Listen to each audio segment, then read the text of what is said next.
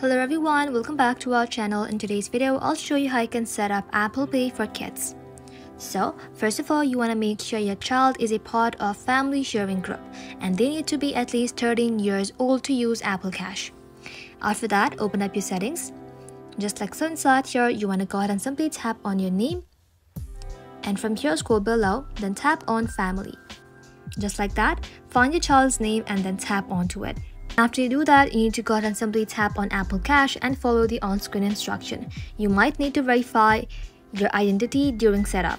Once it's ready, your child will get Apple Card in their wallet app. You can send them money, set a weekly allowance, and see where they spend. You can also control who they send money to and get alerts for every transaction.